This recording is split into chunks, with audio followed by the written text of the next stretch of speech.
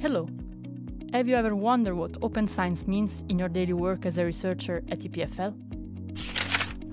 Here are some information and tools that will help you to make open science in practice. According to Foster, open science is the movement to make scientific research, data and dissemination accessible to all levels of an inquiring society.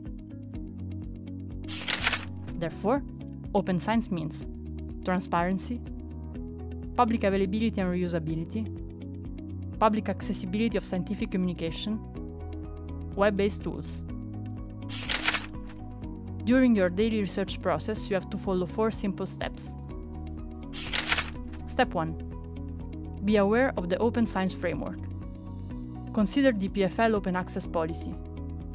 Be compliant with funders' open science requirements, as for example SNSF and Horizon 2020 policies. Plan your research project to be as open as possible, as close as necessary. Step 2. Manage and open your research data.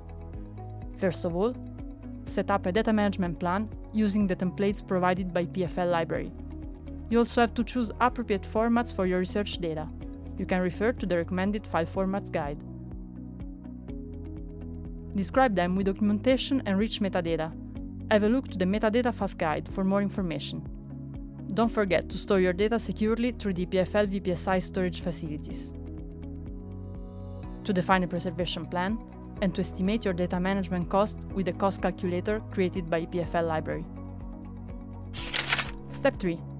Make code reproducible by following these 3 advices. Use a code versioning tool. Describe the code, and make it available along with data to guarantee research reproducibility. Step 4. Share research outputs and make them accessible. Get funds to publish in a gold open access journal with dedicated EPFL Library fund. Publish your articles in green open access, depositing a version in InfoScience, the EPFL institutional repository. Use the author amendment to negotiate your rights to publish in green open access. And choose the most suitable repository to share your research data. For each research output, apply the right license, using for example the publication decision tree for data. Finally, don't forget to use digital permanent identifiers. This is just an overview of the tools that can help you to make open science at EPFL. But many more services and resources are available to support you. Do not hesitate to contact EPFL Library or visit our website to find more useful information.